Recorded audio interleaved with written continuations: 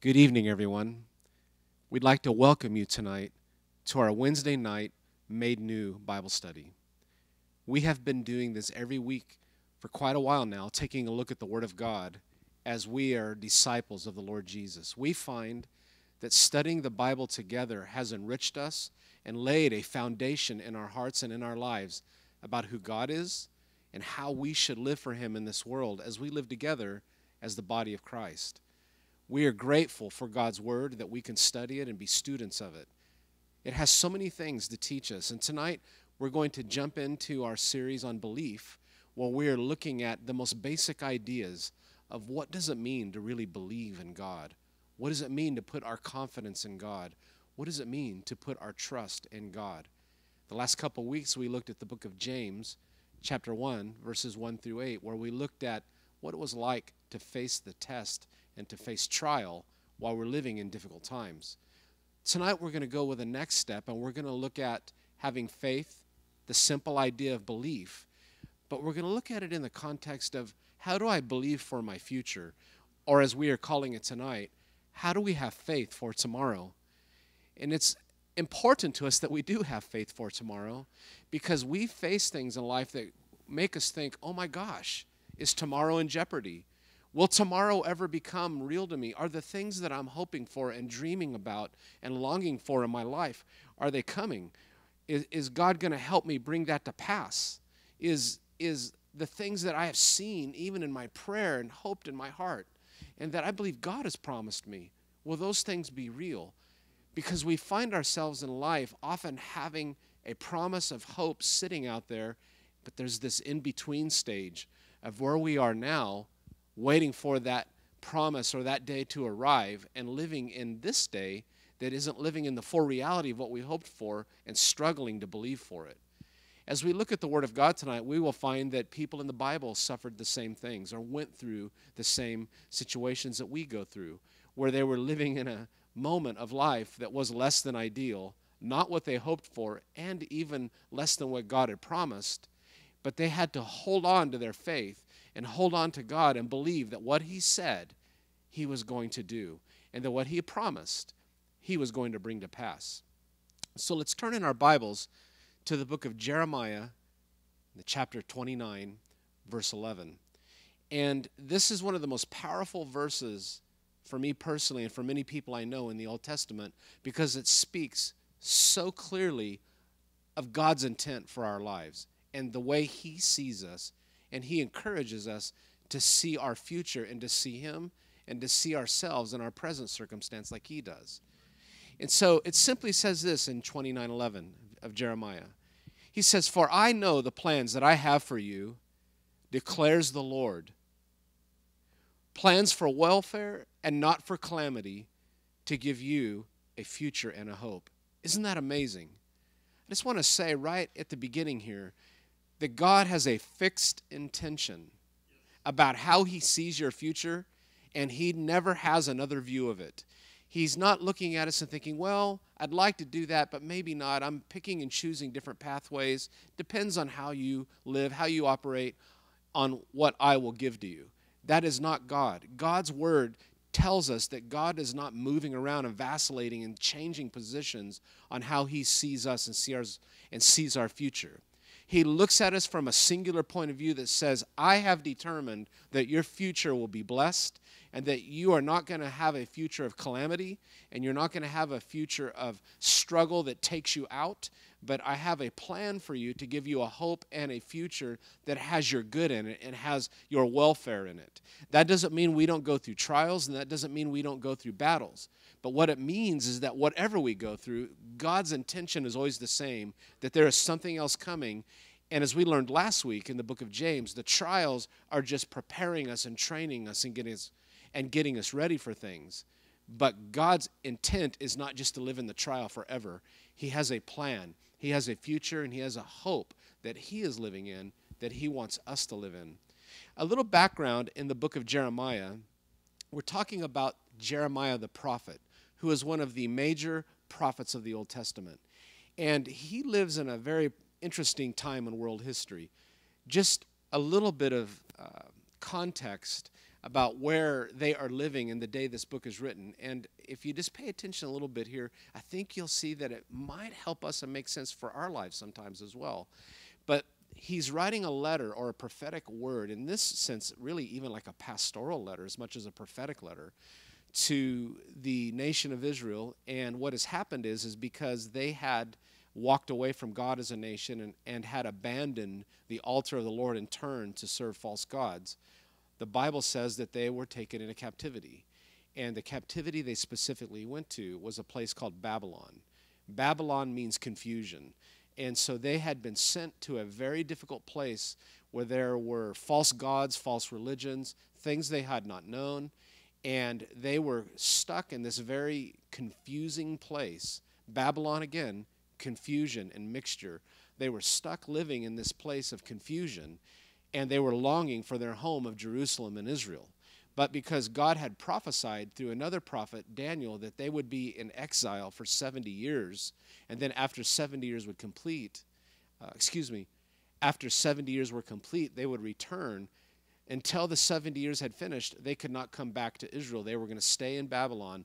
And this is where it begins to get interesting. Because while they were in Babylon, false prophets begin to rise up and say, it's going to be great. Babylon's not going to be a problem. God's going to come and deliver us out of this. It's going to turn quickly, and we're going to go back to Jerusalem. But the word of the Lord came to Jeremiah and said, not so fast. They are not going to come back to Jerusalem until what I said through Daniel comes to pass. And they have to be in Babylon 70 years.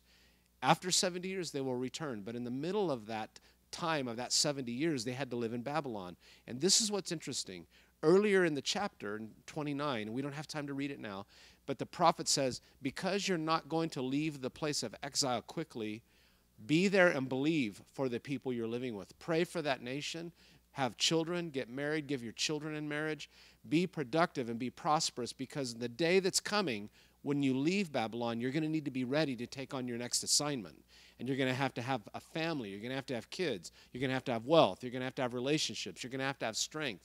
And if you quit now and give up now, you will not have what God has given you in your future. And so he writes this letter, and he says to them, I know it's hard where you're living. I know Babylon's difficult. I know times of confusion and mixture are difficult. But stay loyal and stay the course, because there's a future coming. Because there is a future coming that's greater than what you're living in now. And you have to have hope and believe in the midst of your battle. Because if you will hold on now, you'll be ready for what's next. If we forfeit our hope now and we surrender our peace now, we won't be ready for what God is sending us. And so he tells them to believe and to hope that God has a plan. So let's just put that in our context for a moment. Maybe your personal life, where we are with the COVID-19 crisis, where we are in world history, where this nation is. It could be 100 different things. But oftentimes we feel like we're exiled, we're outside of the promise that we're hoping for and that we're believing for.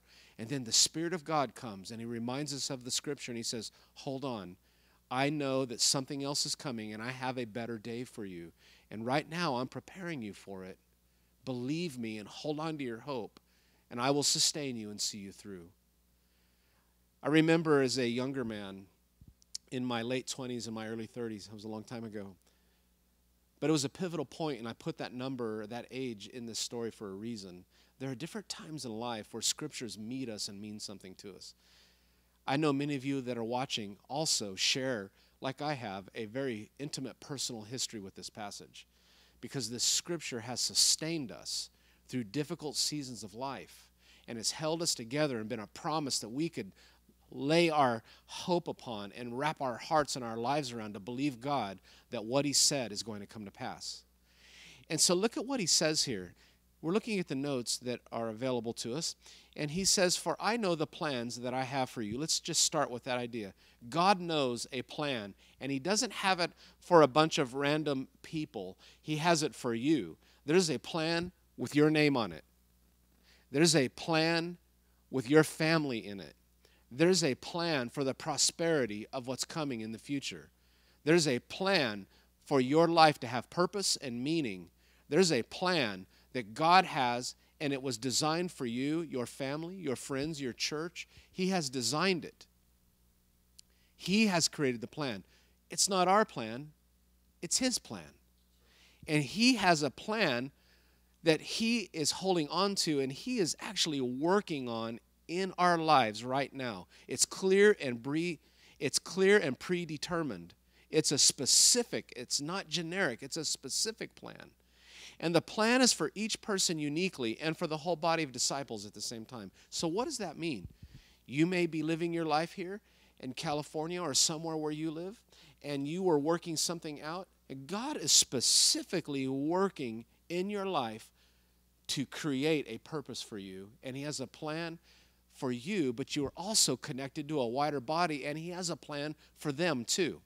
And so your plan is part of the plan he's working in their lives, and what's going on in that plan has direct effect upon your life. And so God is doing something in us in our lives right now, but he's also putting us in a bigger mission and a bigger mandate called the kingdom of God and the message of the gospel. And so God speaks to us, and he says, I have a plan for you, and it's a part of a much bigger plan. Your plan, our plan. He's working both at the same time. Wherever we are as a church right now, in this year, in this time in world history, God has a plan for us too. He has a plan for Bread of Life, and every other minister in church watching this, he has a plan for you. He has a plan for you as a person, and he has a plan for your church, and it's to not live in the exile season forever. What do I mean by exile? What I've been saying is a place of in-between, of there's a promise, and it's coming, but it's not yet. We're believing God for something to happen, but God is getting us ready for it. And so we have hope instead of saying, it'll never come to pass, what's the use? Or God's going to get us out of here quickly, and having a bunch of false hopes that God isn't doing it that way. If I stand up and say, this is all going to change in a few minutes, and God's going to reverse all this, no one would believe that. But if I said, what if God was working in our lives and training us and teaching us right now and getting us ready for something else? And we need to understand that this season has great purpose. And it might not be over in a few minutes, but it's not going to go on forever. And we're going to live through something and be ready for what's next, because there's a plan in all that as well. And it has to do with many people's lives and a great harvest of people coming to Jesus. Isn't that exciting? Why is this important? As I go through the difficulties of life, I know there's a plan, and I can have a thing called peace, and I can have a thing called rest. When I look at something I don't understand, I can say, Lord, you have a plan for me to give me a hope and a future, not for calamity and destruction. I look at let's take a look at point 2 here. It's declared by the Lord. I love that. It's declared by the Lord. It's not declared by the government. It's not declared by some person that we don't know or some fickle individual. It's declared by the Lord. And I just want to take a look at this scripture for a moment in Numbers 23 and verse 19. This is a powerful statement. God is not a man that he should lie, nor a son of man that he should repent. Or has he said, and he will not do it? Or has he spoken, and he will not make it good? God is declaring there, when he speaks something and he says something to us, it isn't something that he's going to have to take back later because he didn't really mean what he said. If he said it, he meant it. And if he meant it, he is going to see it through. That is a powerful thing. I want to live in a place where I'm living out of what God said and not what man said. It's what God said that matters. It's not what man says. It's what God says. And so if God has said, I have a plan for you, it's for good, it's for your welfare, not for your calamity, I need to stake my life on that and live with that as a foundation under my feet. Hear me in this, friend. Do not move off that foundation no matter what you're facing. Apparently, people in Jerusalem that were struggling, and then the people that are in Babylon that were living in exile, were all having this thing where they were beginning to cast doubt on God. And they were beginning to accuse him of being unfaithful and saying, well, maybe he's abandoned us. But then God speaks to Jeremiah and says, I've not forgotten you. I know the plans I have for you, declares the Lord, to give you a hope and a future. The promise came from God himself. We need to not move off that position. Let it become stability underneath our feet. As we go through this next season, we thank you, Lord. We thank you, Lord, that you've got this. And you have us. I know the plans I have for you, declares the Lord. Let that sink into your spirit. I remember as a younger person when I really discovered the power of this passage. I would sit in my room or I'd be down at the church and I would just weep for hours over the power of this revelation. It's hard to not do that in this teaching because this is one of the most intimate verses of my heart because it has sustained my life through many, many seasons of trial where when I had nothing else, I had God and I had His Word. And that doesn't mean my friends didn't love me, and that doesn't mean they weren't with me, but there are things where not even your friends can help you. There are places that we face in life that no matter how many people surround us, nothing replaces the Lord Himself. We have to have our friends, but we really have to have the Lord. It's that inner point of our heart where God ministers to us that we need the strength. Point 3 says, plans for welfare and not for calamity. His plan is for our provision and our support. Man, we need to know that. His plan is not to rob us and to cause us to dry up and die. His plan is to provide and support us. God's idea of welfare is for us to be complete and at peace, by the way. When you look up the word welfare there in the Hebrew language, that's what it means. It means that you would have peace, rest, and everything would be as the way it should be. Now, you could say, well, of course, that means that we'll have eternal life with God and we'll have perfect rest and perfect peace. That's true. But can I encourage you that in this life, God at some point wants to put you in a place where everything's working, everything's at peace, at least peaceful enough for us to be able to live in this gospel mission and live in this kingdom mandate. I have lived in seasons of great stress, and I've lived in seasons of great peace. You have to have peace at some point in order to think clearly and to work soundly in the day that you have in front of you. God is not intending that we just have pain, and then it's over. He is working to help us. I'm not saying He's going to make all of our dreams come true, but I am saying what His Word is saying is that God's aim is to get you to a place of stability and clarity where things are working and you're clear and you're at peace so you can operate out of the power of God and bring the gospel to a world who does not have peace, who does not have rest, and who does not have hope. God has a future for us, and it has good things in it. It has good things in it. It's to be complete and peaceful. He's not planning our devastation or our demise. Let's look at this, Psalm 91 for a moment. I love Psalm 91. This is sort of personal testimony teaching, but I remember in my early 20s, I was about 20 years old when I began to read this passage and study it at length. And I had a cassette that my mother-in-law had given me. She wasn't my mother-in-law yet. She was my girlfriend's mom. And she had given me this cassette that had been recorded by Calvary Chapel in the late 70s. And they had their take. They wrote a song, and they had a version of their take on Psalm 91.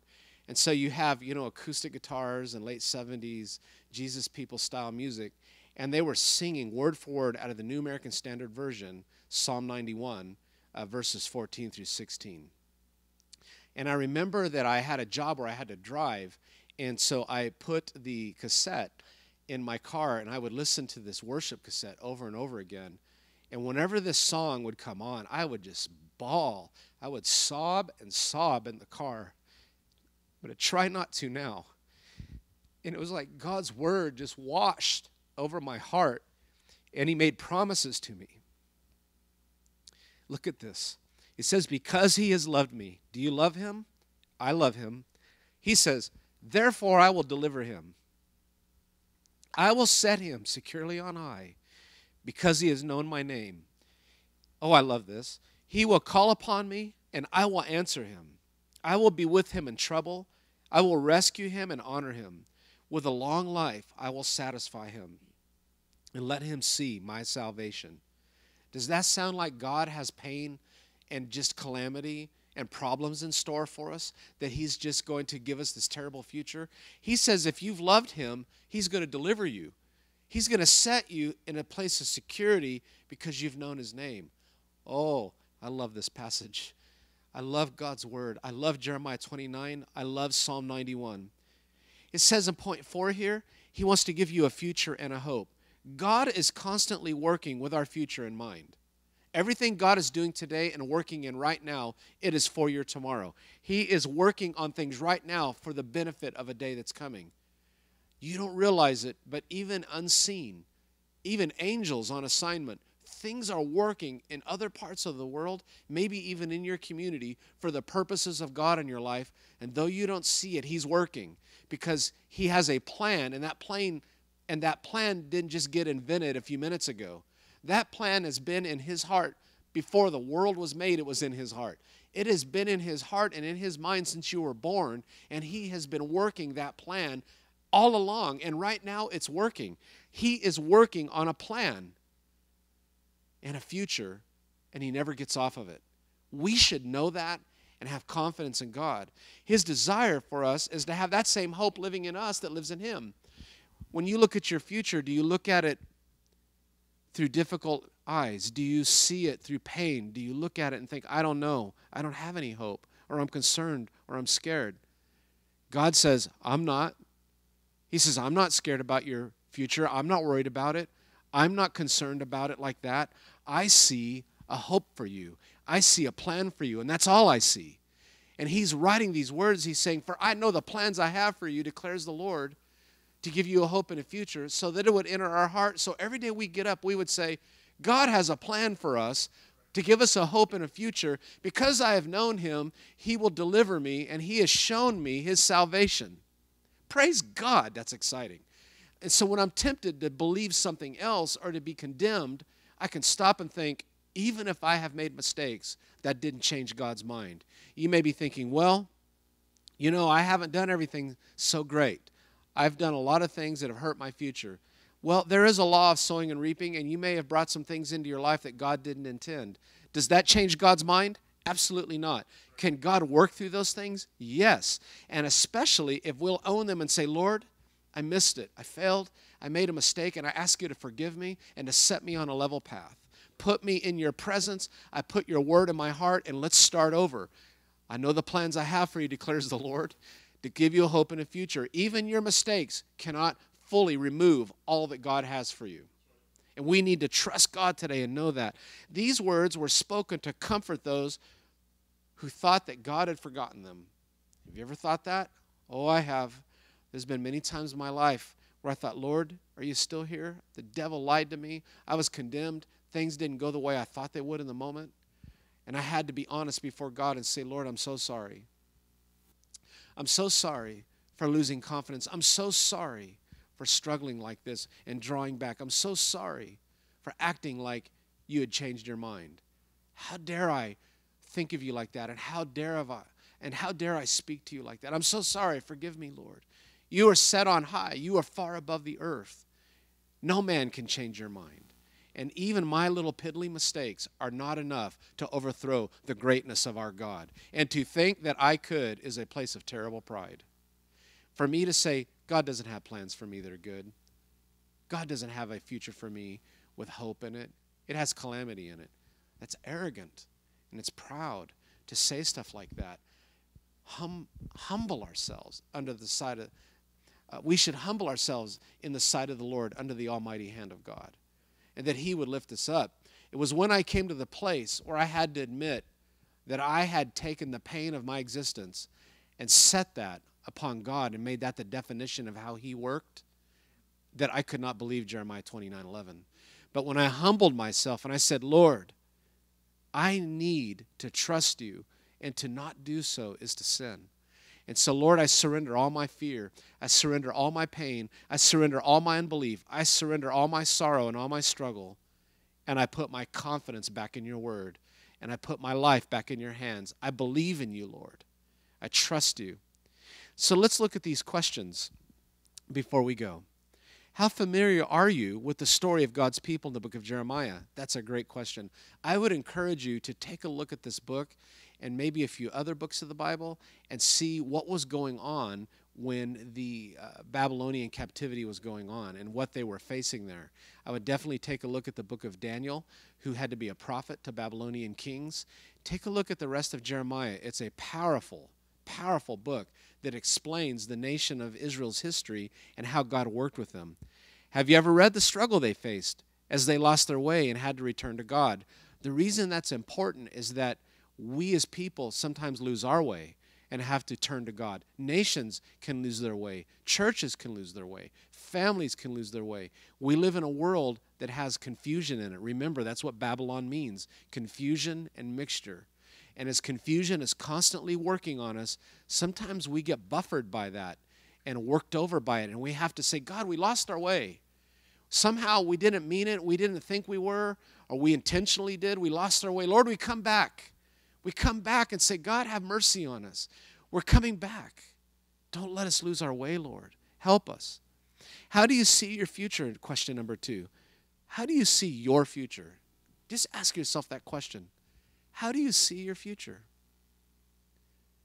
Do you have things you say all the time? Oh, it'll never be good.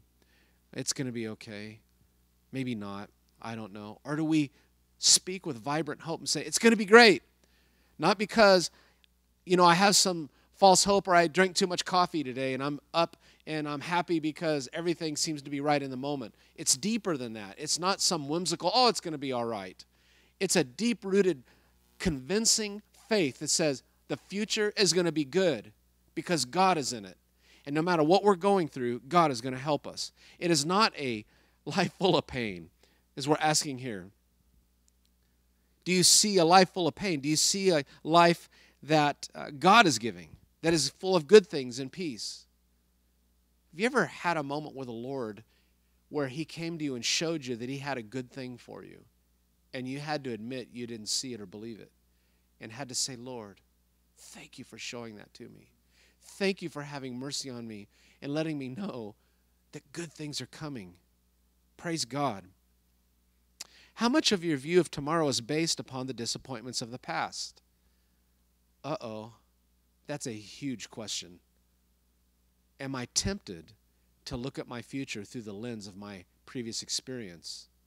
And do I always read my previous experience well? Sometimes I look back and I think, God, you've been better to me than I thought you were. I'm still here. I'm still with the people I love. Yes, there's been turbulent times. It hasn't always been easy, but we're still together. You've blessed us, Lord. You've blessed me. I have to admit, the fact that you met me and spoke to me at all, and that I could be saved and have a relationship with you, if you did nothing else, you've done more than enough. I'm not going to hell now. I have the intimacy of my God living in my heart, walking with me in my life. You've been good. Think about it. Has it all been bad? Or do we have an emotional response to the past that's not valid? Or let me say it this way, maybe unfair or overblown.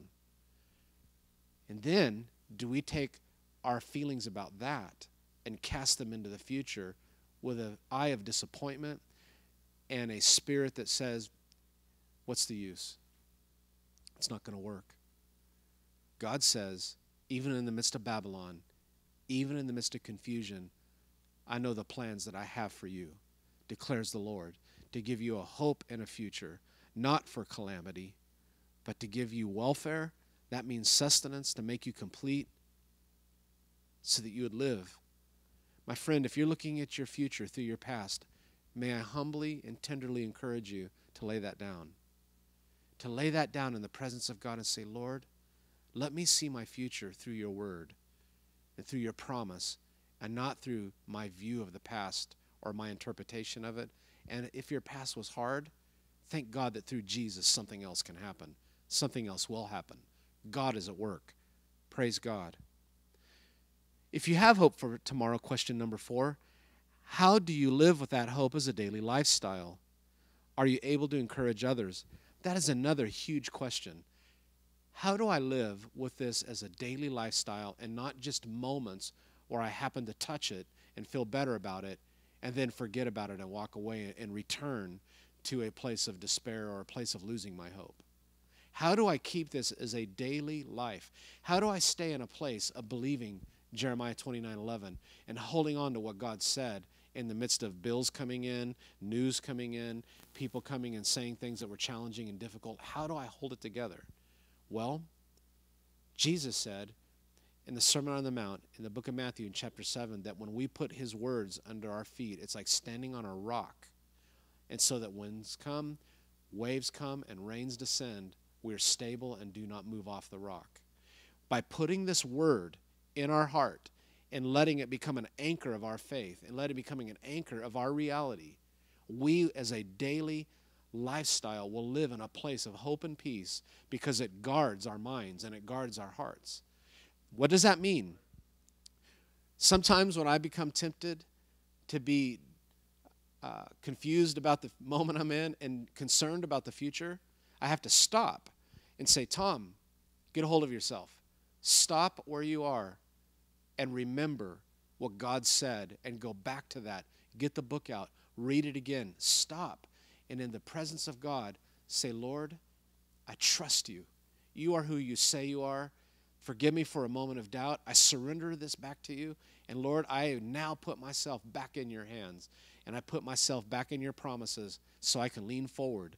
And like Paul says, I forget what lies behind, but I'm reaching forward towards the upward call of God in Christ Jesus.